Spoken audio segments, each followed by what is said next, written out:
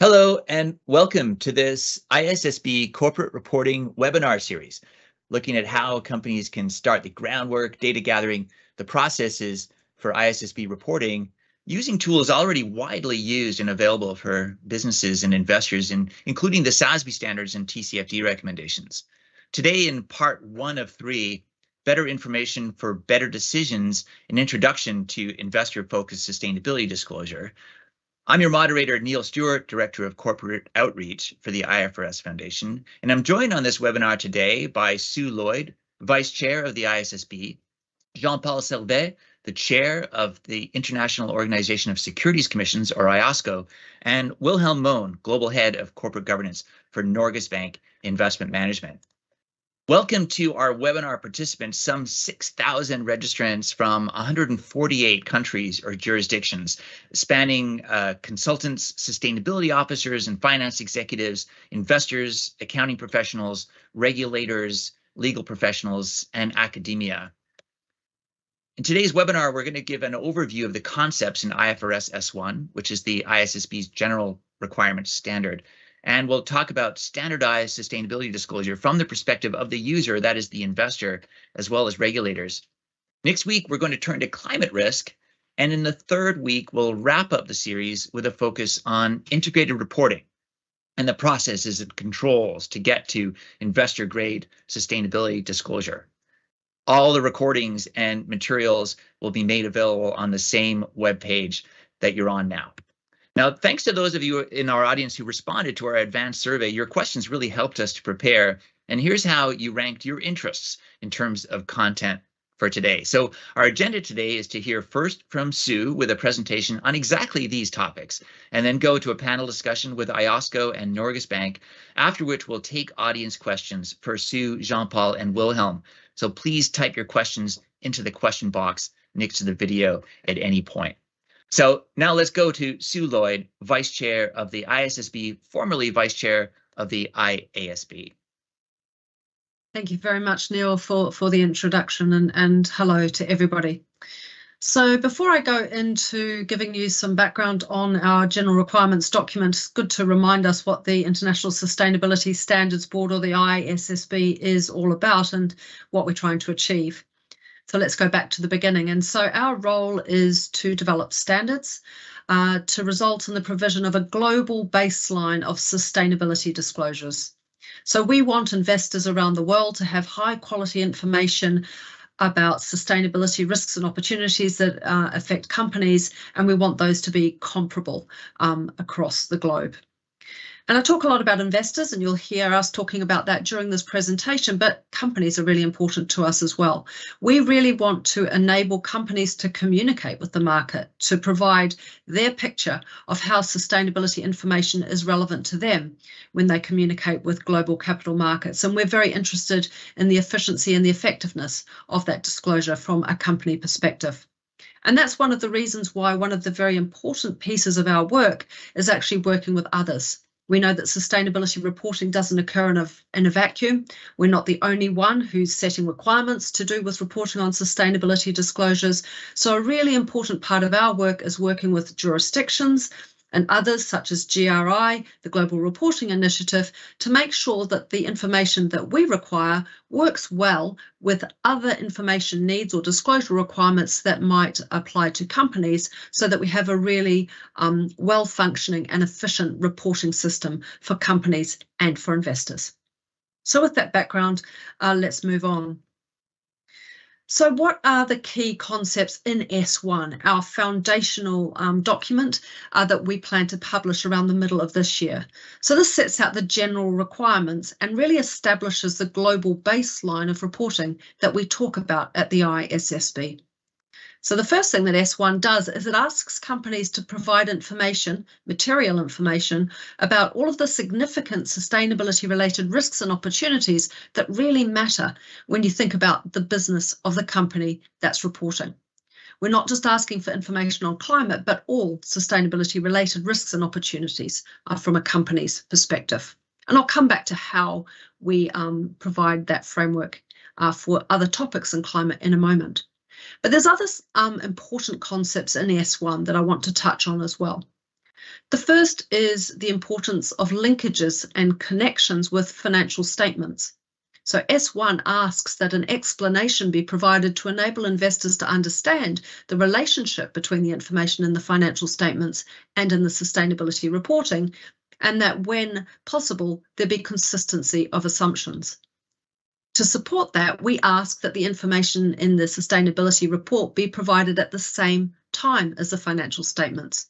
We have some transition relief on that, but ultimately the objective is that this is a package of information that's provided to investors. And we talk about where this information should be provided. We say the sustainability information that we require should be provided in the general purpose financial reporting package. We're not more specific than that. We don't say exactly where the information has to be provided because we want to be sure that if a jurisdiction has a particular location that is required, we don't contradict that. And so to facilitate global adoption, we say within the general reporting package, but not exactly where it has to be provided. So moving on to the next slide. So obviously a key part of what we're doing is talking about sustainability, and so it's really important that we're clear what sustainability means. And so the board had an important discussion at the end of last year about how we describe sustainability. And the point that we want to make is that the information we want provided is to enable investors to understand that the performance of a company is really closely linked to how it works with and serves its stakeholders in the community, how it operates in society, and the natural resources that it draws upon. What we want to do is have an explanation of how a company sustainably maintains its resources and relationships, how it manages its dependencies and impacts within the whole business ecosystem over the short, medium, and long term. We want to enable companies to explain to investors how those sustainability-related impacts, risks, and opportunities can affect its long-term performance and prospects. And really importantly for us from a foundation perspective, we've built on concepts in our integrated reporting framework to describe this notion of sustainability. Moving on to the next slide.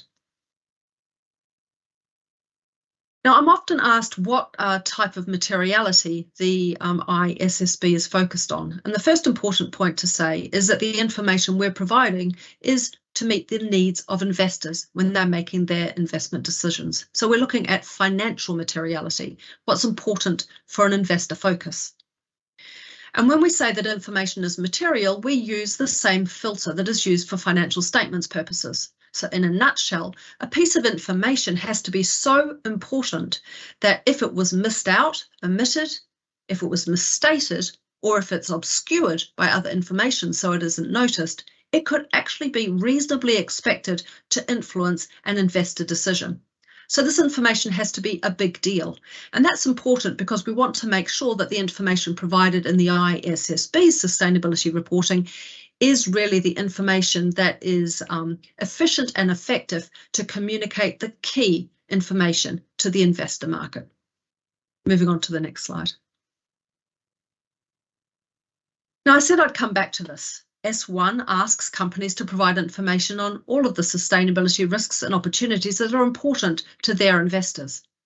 Now, when information is provided about climate, that's going to be easy in an ISSB world in the sense that we will have a specific standard issued at the same time as S1, S2, which will set out the requirements for disclosures on climate.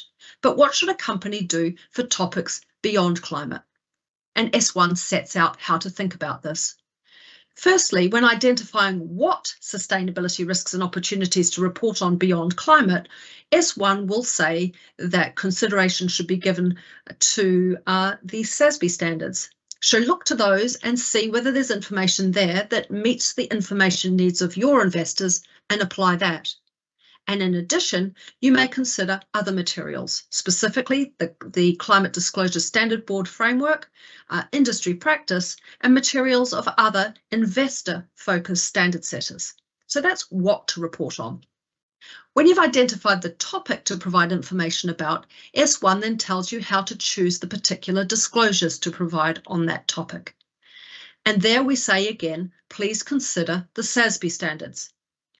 In addition, you may consider, to the extent that it meets investors' information needs, the CDSB framework, industry practice, materials of investor-focused standard setters, and in February, we will discuss whether we will also include in this list the standards of GRI and the European ESRS standards to the extent that they meet investor information needs. So importantly, there are instructions within S1 to facilitate reporting right from day one on all of the important sustainability risks and opportunities that a company's investors might need to understand. Moving on to the next slide.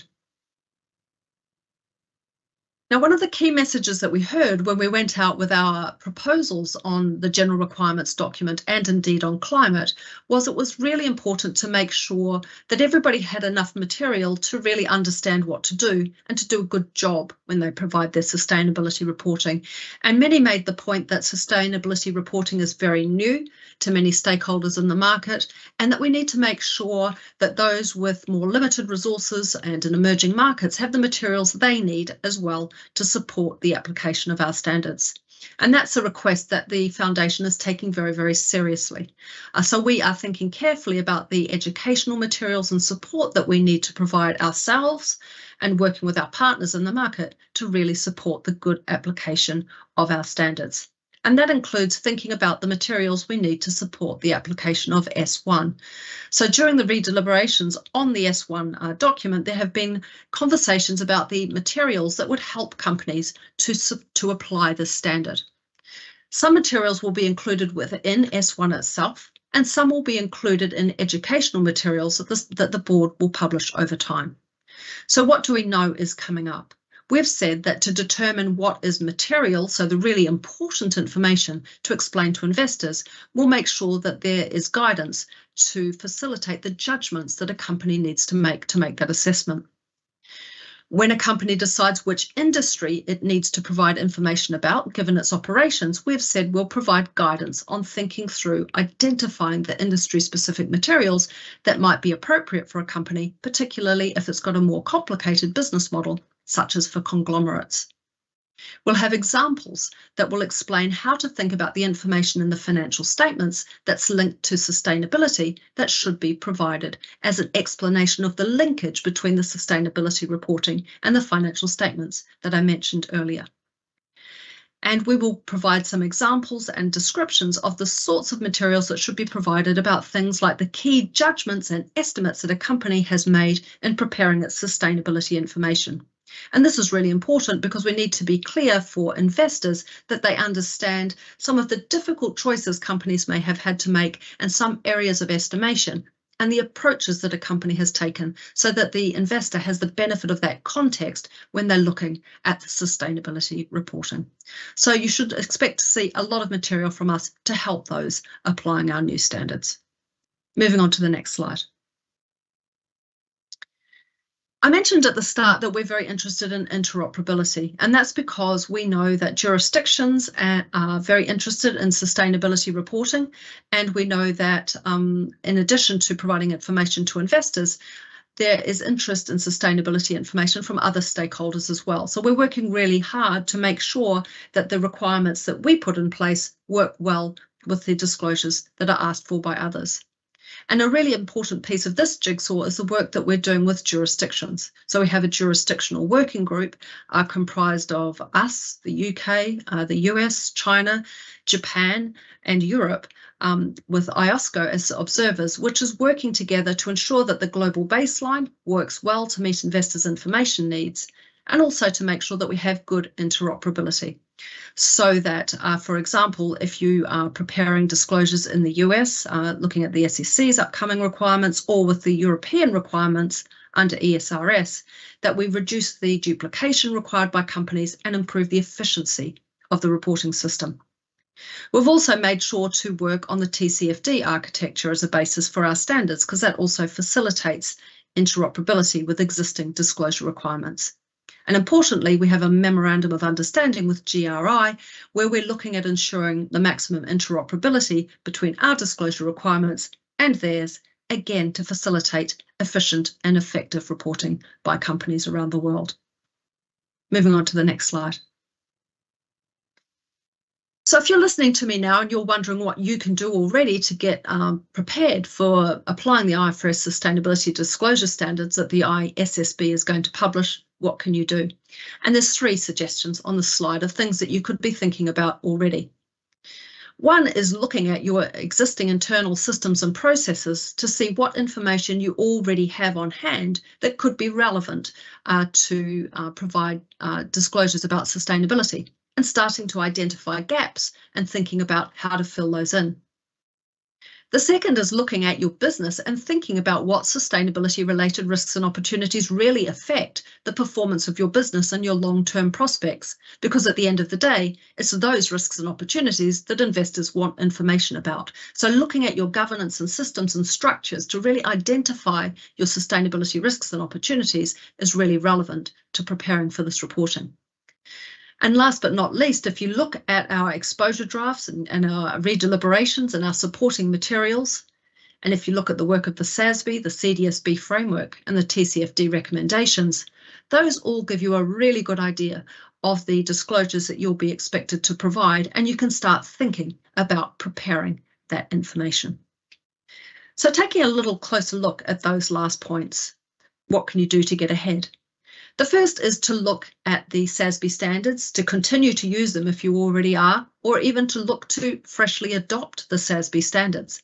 And that's a good use of time because, as I mentioned, when you apply IFRS S1, we will require companies to consider the SASB standards' relevance to meet the disclosure requirements in that standard to meet investors' information needs right from the start. And why do we use the SASB standards? Because of our consolidation with the Value Reporting Foundation, but more importantly, perhaps, because we know that those 77 industry-based disclosure standards provide useful information to investors that supports comparability around the world, and that this is a really efficient and effective way for companies to communicate about sustainability risks and opportunities with their investors. Moving to the next slide. Another really important source document that's worth continuing to use or starting to use in preparation for using the ISSB standards is the TCFD recommendations. And why is that so relevant? It's because in S1 and indeed in our climate standard S2, we have used the TCFD recommendations as the core of the structure of those standards. So like the TCFD, we ask for the provision of information about governance, strategy, risk management, and the metrics and targets about sustainability risks and opportunities. So by using the TCFD framework and building from there, that's a really good basis for preparing for the ISSB's standards. So moving to the next slide. So in summary, you already have a great toolkit at hand, looking forward in 2023 and indeed to 2024. So looking now at 2023, what do you already have to hand? Later this year, you'll have S1 and S2 to refer to prepare. And already the materials listed below are available. The SASB standards are already available. The TCFD recommendations are available. The materials of the Climate Disclosure Standards Board, and importantly, the integrated reporting framework, which explains how to think about the connection between sustainability and financial value creation. All of those materials are important and integral to the application of S1 and S2, and so they're well worthwhile referring to in 2023. Then if we look forward to 2024, S1 and S2 again will be available for use, and the SASB standards will be required to be considered for the application of S1 in the absence of a specific ISSB standard. The CDSB materials, as I mentioned, will be a relevant resource to report on items beyond climate. And again, the integrated reporting framework is incredibly relevant because of the importance placed in S1 on the connectivity between the financial statements and broader reporting. So plenty to work with, even as you await for S1 and S2. Neil, with that, moving on to the next part of our webcast. Thank you, Sue. That was a really good overview of the ISSB standards, as well as our priorities for the coming year. I think it was a really helpful guide to how companies, as you said, can get started now and get ahead using these tools that thousands of companies and investors around the world are already using. A lot of work has already gone into sustainability reporting. The ISSB is now evolving that, taking it to the next step, but not starting with a blank sheet, really helping companies along the way. So a reminder to our live audience, please type your questions into the box next to the video. Sue, I'll ask you to rejoin us in a few minutes to help field those audience questions. But now let's turn to our guests to get the views of regulators and investors. So I'll ask Jean-Paul and Wilhelm to join me here. Jean-Paul Servais is chair of the board, the International Organization of Securities Commissions, IOSCO. He's also chair of the IFRS Foundation Monitoring Board, and besides his IOSCO responsibilities, he chairs the Belgian Financial Services and Markets Authority, FISMA. And in this capacity, he's a board member of several international supervisory bodies for the financial sector. And Wilhelm Mohn is global head of corporate governance, Norges Bank Investment Management, which manages the assets of the Norwegian government pension fund, one of the world's largest sovereign wealth funds with about $1.3 trillion under management. Wilhelm is also a board member for the UN Principles for Responsible Investment, or PRI. Jean-Paul, let me start with you. As we heard from Sue, we're at the cusp of standardized sustainability disclosure. But going from a patchwork of voluntary reporting to this global baseline, while it's a huge opportunity, is not without its challenges. So maybe you could introduce us to how IOSCO sees both the opportunity and the challenge presented by the ISSB and standardized disclosure. So thank you, Neil, for this question, which is a very important one. So good morning, good afternoon, or good evening, everyone. I know that there are many people on the call, so congratulations for this successful event, Neil, and all your colleagues. More than 1,000 people. So it means that what you are doing is very important for many preparers, users, investors, auditors, and that we try to do in order to have a partnership with the IFRS Foundation is also, I think, meaningful. And that's the reason why, as you stressed that some seconds ago, I will speak to you today in my capacity as chair of IOSCO. So just I would say in a nutshell, what does it mean IOSCO? Because we still have to be modest. It's not because we are working at international level that we have to think or believe that everybody knows who we are. IOSCO means, of course, in the English language, International Organization of Securities Commission, but it means, in other words, in fact, the Basel Committee. The Basel Committee, not located in Switzerland, but in Madrid. So what we are doing is more or less the same that the Basel Committee, because I think that I may say that IOSCO is recognized as the global standard setter for the securities sector, product supervision, consumer protection, rule of conduct, and more generally speaking, financial market. And why do you think that it's the case? Just because I think that we are one of the few really global membership organizations. Because as you know, Neil, we are a membership organization, which means that all members are entitled in various capacity, are active in the supervision of 95% of the whole financial sector all around the world. So it means 130 jurisdictions. And it means also, that's very important, that the majority of our members are in fact representative of the growth in emerging markets. So in other words, it means that it's the place to be. And that's the reason why, for instance, the IOSCO endorsed the famous accounting standards. And you know that one of the most important people for promoting and working of this historical accounting standards was the previous speaker. It was Sue, which is, I think I'm used to say that Sue is represent the DNA of the successful story of the IFRS Foundation. And that's the reason why I think that we can say that IOSCO has to be on board. Why?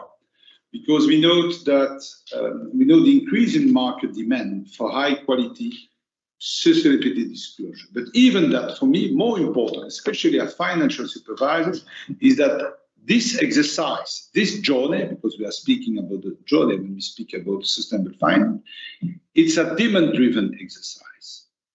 And that's, for me, something fascinating. Most of the time, people like me, the expectation is that we try to be intelligent, especially when you have to learn some lessons from a financial crisis. As such, there is not a financial crisis for the time being when we speak about sustainable finance. But the starting point is absolutely amazing, because the first time in my career, maybe the last, what's the starting point of the inputs and involvement of IOSCO and the community of financial regulators? It's not the FSB, it's not IOSCO, it's not the central bank world, it's not the financial market supervisor ecosystem. It's in fact you, ladies and gentlemen, at least in your capacity of investor. And I mean by that, John and Mary in the street. And what's the expectation of John and Mary in the street? They would like to understand in which kind of product they can invest in order to invest in companies, in product, in usage, which are in line with the expectation about sustainable finance. And that's something fascinating. But John and Mary won't wait for us a long time. They ask to the community of supervisors to come back with one standards. They are not interested at all to work, to manage, especially as private retail investor, to work with a puzzle of different, I would say, standards. It's already the case if you have a look on the alphabet soup of private sustainability reporting frameworks. Let us be clear, I belong to the school of regulation, which thinks that there is no problem with self-regulation until the day that there is a problem with the lack of, I would say, of self-regulation, and then we have to switch to regulation. For the time being, there are many interesting, many useful initiatives, but it's a real soap of private sustainability reporting framework. And the objective, via the ISSB effort, is to create a global baseline. And that's what we are doing already for more than 2 years, because 2 years ago, we decided to think about a partnership with the IFRS Foundation. That was my opinion, especially at the time that I was vice chair before being elected by my colleague. It's not the job of IOSCO to be in the first line. For this, there are excellent people working, I would say no, in London, in Frankfurt, in Montreal, in Asia, so the IFRS Foundation, because we think that the objective is to have, I would say, to be ambitious and to have one global set of standards. Because people are not interested at all in having different kind of standard at domestic, regional level. And that's the reason why, through our Sustainable Finance Task Force, IOSCO is currently focusing on crucial issues, such as the timely delivery of high-quality sustainability disclosure, mitigating, that's the negative part of the engine, and storm. It's about trust, the risk of greenwashing, and the sound functioning of voluntary governance. But the work, I would say, will not end here. And once the ISSB finalizes its standards, I have a good overview with you some minutes ago, which I understand correctly will be in the near future. What will be the job of IOSCO? We will start looking at them in detail and analyzing them against all assessment criteria in anticipation of a possible IOSCO endorsement decision through voluntary or required implementation at domestic or regional level. And such endorsement can be a catalyst for the worldwide uptake of the S1 and S2, as it was the case 20 years ago with the IFRS accounting standard. And I will finish with that. In other words, the aim is to address the risk of simply moving from a current alphabet soup of private initiative to an alphabet of regulatory requirement. And that's the reason why we need to work together, and that's what we are doing. Thank you, Jean-Paul. I think that was an excellent overview of the why and the how of IOSCO's involvement in this journey towards a global baseline. And starting, as you said, starting with that investor demand. This is demand driven. And so it's a good point now to turn to the investor on our call, Norges Bank Investment Management, and to ask, what do investors need today in terms of high quality sustainability information, and why do you need it? How do you use it? Yes, thank you, Neil, and hello everyone. It's very nice to join, and I will build on what's already been said actually by both Sue and Jean-Paul. Investors, they need information to make assessments about the robustness, the long-term value creation of the companies they invest in, and sustainability is clearly now a part of that. It is material. The question is how it's material. The other thing we needed to be consistent and comparable and reliable, and against that backdrop of an alphabet soup, we need the global baseline, and that's really what we're supporting, and why we, with holdings in more than 70 countries, we need to be able to compare the companies in all those markets with one another, and we need also those companies, the preparers, to be able to report in a way that's consistent and avoiding a unnecessary reporting burden. This is why we're so strong supporter of the ISSB, providing such a global baseline, and really excited to see how far we've got actually since it was announced in COP26 that we would have ISSB.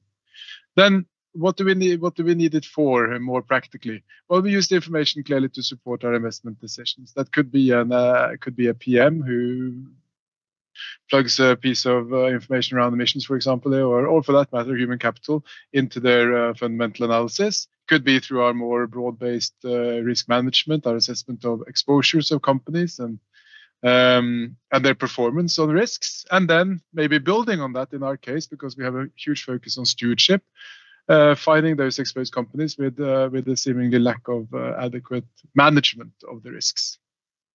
So we've been calling for better reporting on sustainability and engaging with companies on this for more than a decade. And we believe that the ISSB standard will simply be a real game changer. Very good, Wilhelm. Thank you for that introduction. And going back to Jean-Paul, so we hear now the need of investors. It's very clear that investors need this data. But from the point of view of preparers, of issuers, this is a lot of work, and they see sometimes this reporting as a burden. How do you balance that need, that essential need of investors for this information, with the cost and the effort for preparers? Again, Neil, thanks for the question, a very important one. Let us be clear, you don't have to think or believe that people like me are working in an ivory tower. Every day, I have the pleasure to discuss with people I'm supervising. I hope that they are still kicking alive after the meeting every day. So it means in my life every day, I discuss with CFO, CEO of banks, listed companies, and pension funds. Everybody is able to tell me from a political point of view, how to react politically correctly, to say, of course, I am supportive of the agenda, the job. But then I'm coming back to them some weeks, months, and year after that, say, okay, what about the implementation of, I would say, the sustainable finance reporting? Do you think that your board of directors is on board? Do you think that your audit committee is on board? And what about, I would say, the timely and quality of implementation? Frankly speaking, the answer is a little bit more wishy-washy at this time, because then people realize what it means. And the slideshow used by Lloyd is, of course, very transparent, honest, but it means also that there is a lot of work. Let us be clear. And I think personally that it's very important that we understand the concern of the preparers and the users, I would say. So I think that this can be done to balance, I would say, useful information for decision making versus the cost. I think that this balance can be ensured in three ways: proportionality, scalability, phasing approach, and capacity building. Proportionality, or the new word in our world, is scalability, especially at the level of IFRS Foundation. Correct me, Lloyd. But I think first that proportionality or scalability is important, regardless of what you call it. Because it's important to ensure that corporates at all stages of development, size, and sophistication can apply the standard. But let us be clear. The big mistake would be to think that from day one, we will be perfect. That's impossible, because it's about science, it's about data. I presume that Wilhelm will tell me one of the most important aspects of my job is to find data, quality, and quantity. And we know it. We know it. Let us be clear. We are not, I would say, in an area. So we have to be realistic and recognize that the needs, resources, preparedness of companies around the globe are not equal.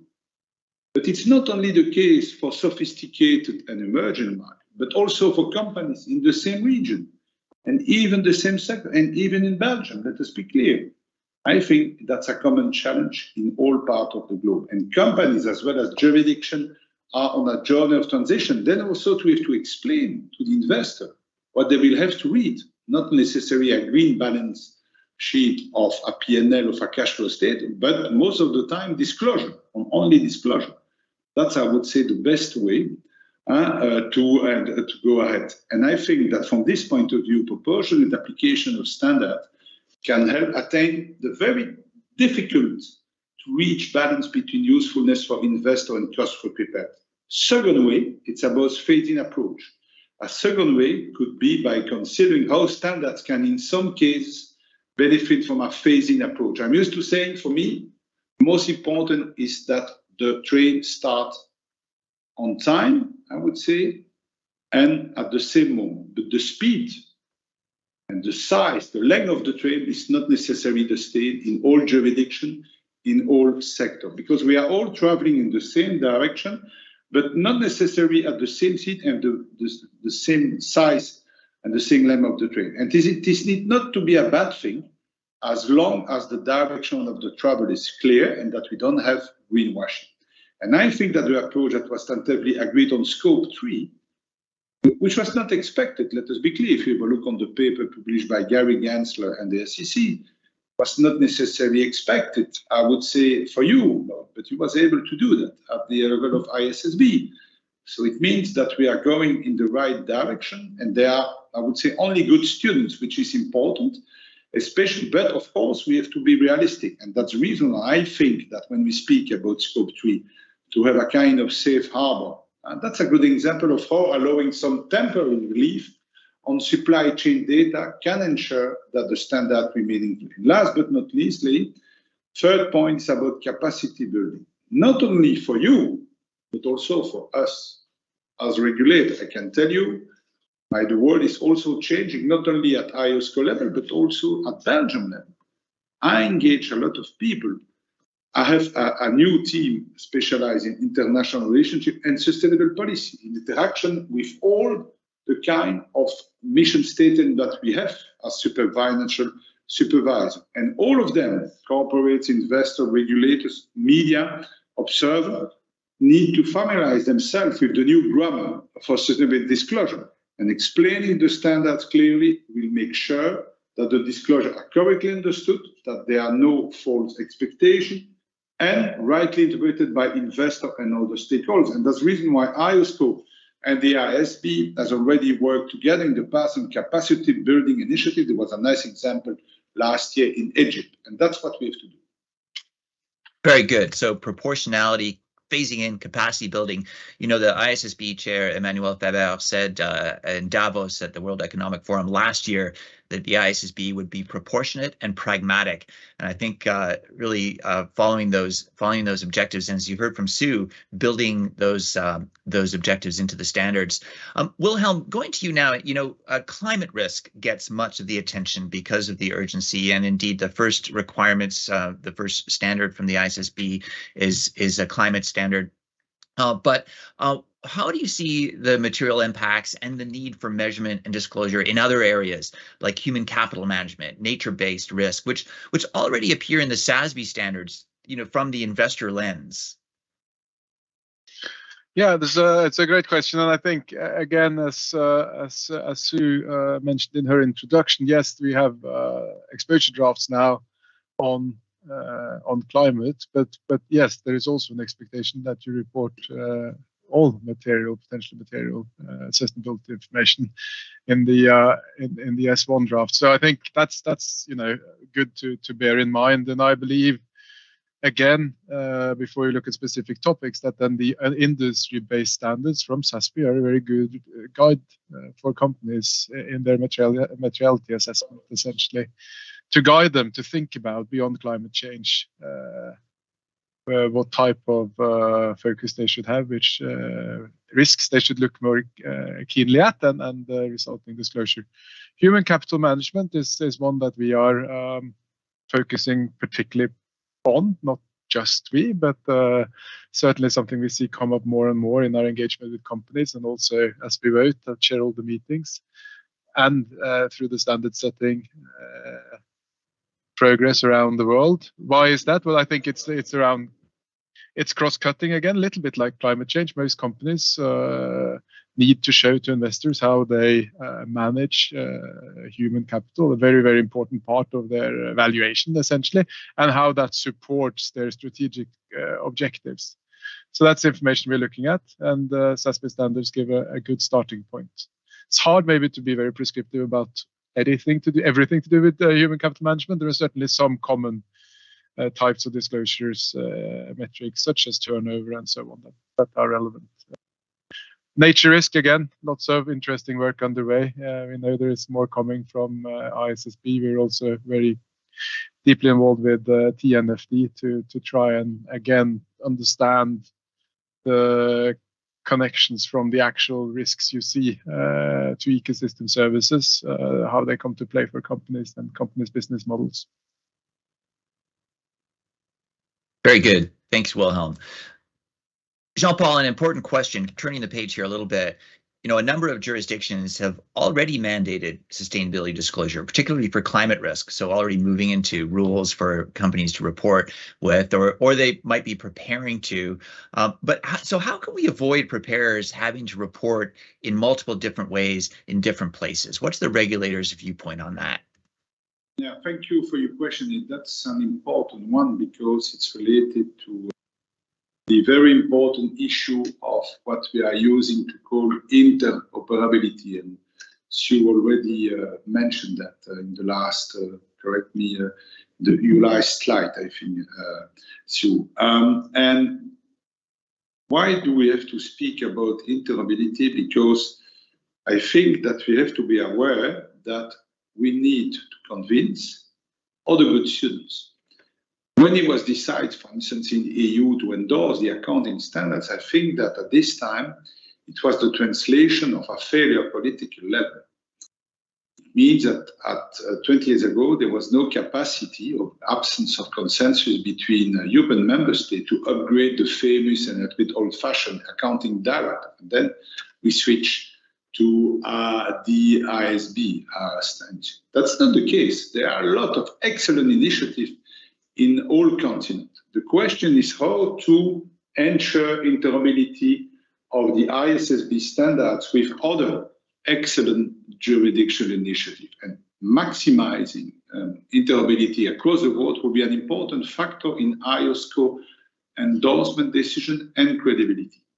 So that's the reason why we think at IOSCO level that we believe that close alignment is essential between the ISSB and those jurisdictions to seek to implement their own set of standards in order to ensure the capital flows to where it is most needed. Let us be clear.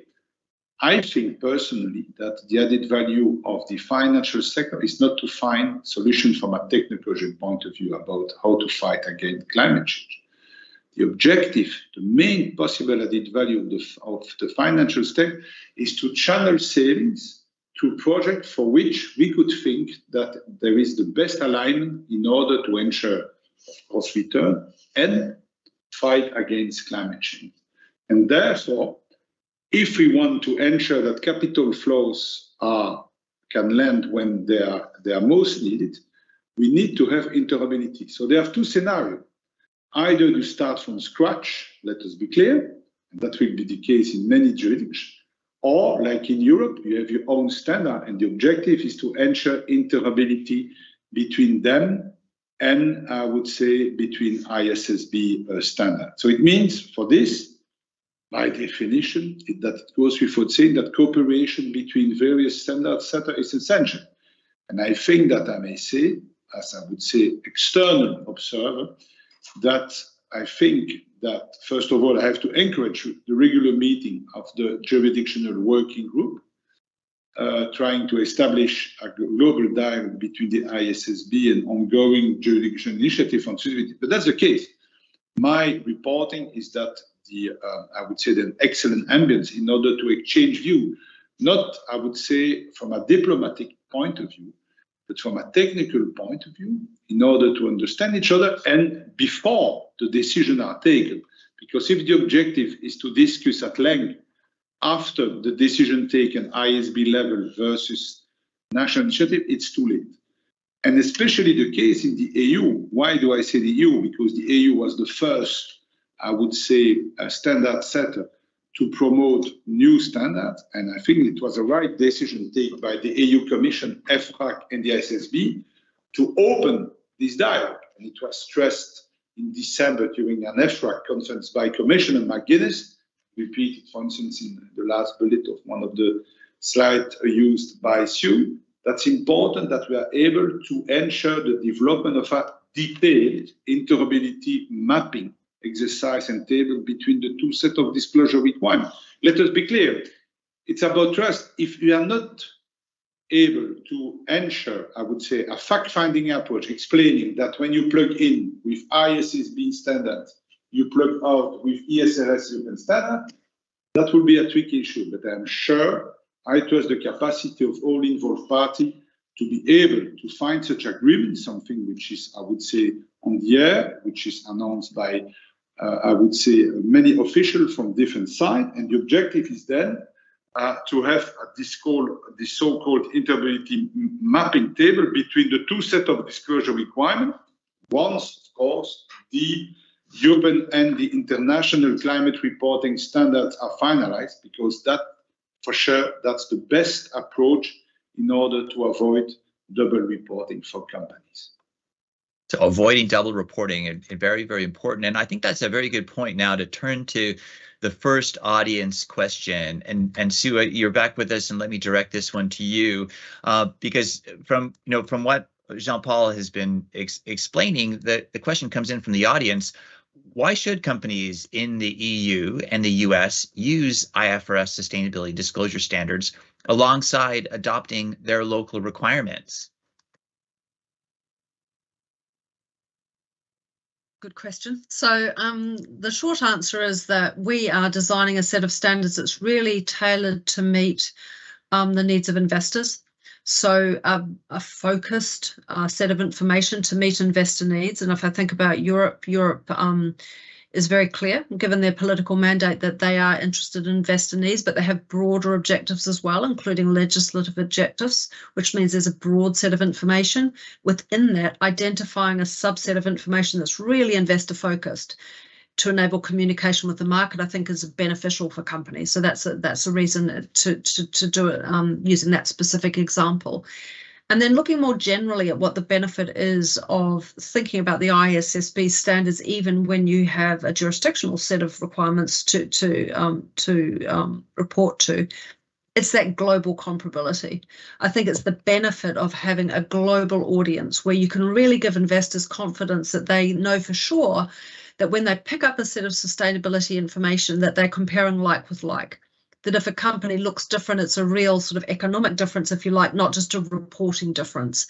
And so I think when we meet the sweet spot of looking at interoperability, where a company is able to think about this ISSB's reporting and not have to duplicate, but sort of identify a portion of information that is ISSB relevant, you get efficient reporting, but the benefits of this global comparability. And I think that's, something that's desirable, not just because somebody says you have to do it, but a company should choose to do that because it's a great way to communicate with the market and attract capital. So a company that's really thoughtful in how it's managing its sustainability risk and has a great transition plan should be able to communicate in a way that attracts capital. And that's what we really want to try to facilitate. Very good. So that global baseline, allowing for global comparability, but also let's look back and remember some of the points that you made about the cost effectiveness, the efficiency of this reporting, also the inclusiveness. This is an international due process. Companies and investors have around the world, including in emerging markets, have a voice in it right from the beginning, right? And Jean-Paul, let me address the next one to you, and that's when is this coming? How fast are regulators prepared to move on ushering in this new era of sustainability disclosure? Yeah. So difficult question, because it's about the matching between speed and quality of the decision-making process and your process.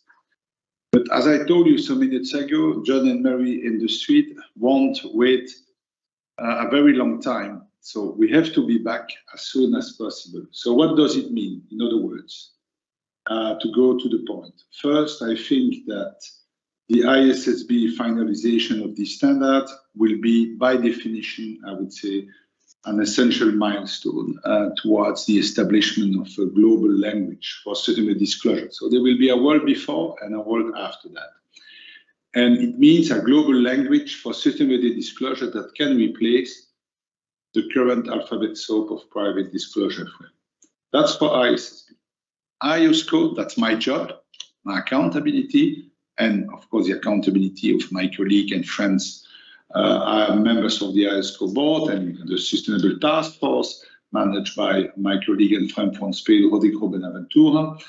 IOSCO will then move fast, as I said before, and assess the ISSB standards against our so-called agreed endorsement criteria. We are working on it for the moment. In anticipation of a potential endorsement, let us be clear, giving the discretion to jurisdiction to use it for a voluntary or required use by companies, public or not. And that was in fact the case 20 years ago with the IFRS standards. And it means that IOSCO endorsement should be also a second game changer. And what does it mean? Let us be clear, is that we can see from what I've outlined that things are moving rapidly. I have the pleasure and the honor to be for the first time in my life in a COP. Very nice experience. I was in Sharm el-Sheikh for the COP27. Let us be clear, when I start to say, what does it mean, IOSCO, like I did it some minutes ago, people stop me, but we know IOSCO, we know ISSB. So there are expectations. People know what we are doing, and that's very impressive to see that. And so that's the reason why in Sharm el-Sheikh, IOSCO announced at the COP27 that it expects both the disclosure and the audit standard for sustainability information to be ready for use by corporate for the end of 2024 accounts. Let us be clear. I don't think that without deadline, we can make progress. It's like our private life.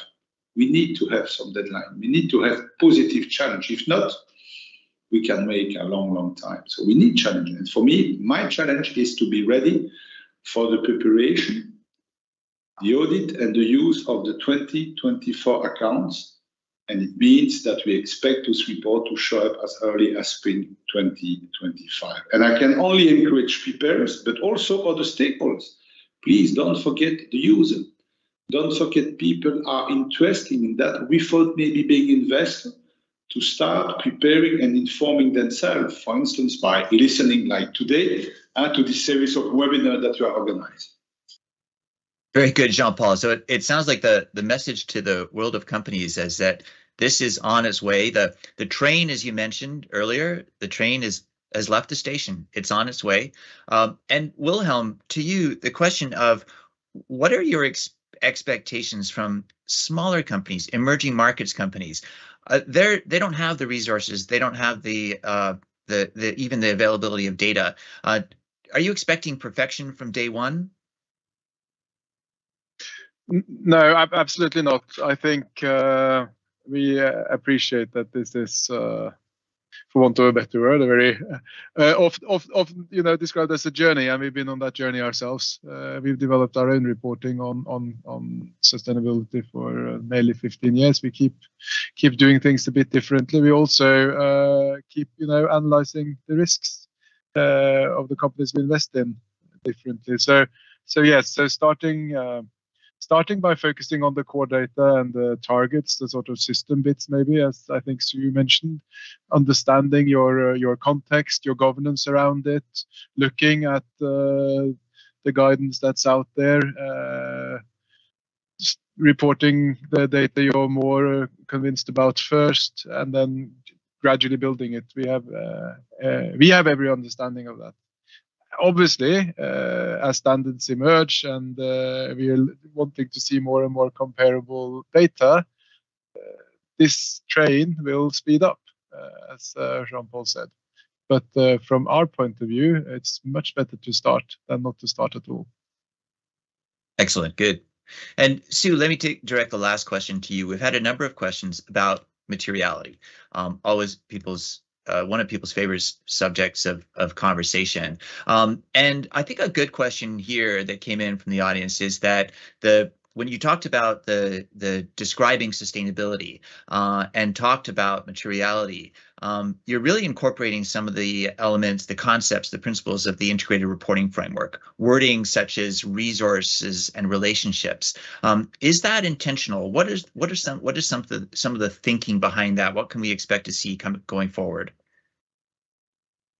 Yeah, it's very intentional, and it's really intentional because it's really clear that for many this is a new journey, to use Wilhelm's term. You know, some people have thought about sustainability reporting for a long time, but there's many sort of new entrants and people keen to get involved. And because there's different perspectives that are used when you think about sustainability, some investor focused and some, you know, full materiality or double materiality, for want of a better word. You know, there's some confusion about where our work starts and stops. And what we're really keen to communicate, and one of the reasons why this description of sustainability is really important, is that it's increasingly the case that investors are interested in, and things that affect companies are not limited to the effect of a sustainability risk on a company, but it's also how a company interacts with the environment, what its consequences of its actions are, that really matters to investors. Because it affects its reputation, it affects its license to do business, and future cash flows. And so it's really important to us to make sure that that's clearly communicated, that people don't misunderstand that when we talk about investors or we talk about financial materiality, that we're thinking of a narrow scope of information. We're thinking about a proportionate amount of information, but it's not limited to the effects on a company. How a company interacts with its ecosystem and its resources really does matter to investors as well. And we want to be really clear that we don't lose that perspective in our communications. Excellent. Well, Sue, thank you. And that brings us to the conclusion of part 1 of 3 of the Sustainability Corporate Reporting webinar series. I'd like to remind our listeners that next week in part 2, we'll turn to climate risk with Joe Allenson from Salesforce, and from CPP Investments, Canada's main pension plan, Richard Manley, who is also the chair of the ISSB Investor Advisory Group. The recordings for all 3 parts will be here on this webpage. Don't forget to register also on this webpage. And you're invited to the ISSB Symposium on February 17th in Montreal, which you can join either in person or virtually. Thank you very much to our speakers in part 1, Sue Lloyd from the ISSB, IOSCO's Jean-Paul Servais, and Wilhelm Mohn from Norges Bank Investment Management. I'm Neil Stewart from the IFRS Foundation. Goodbye.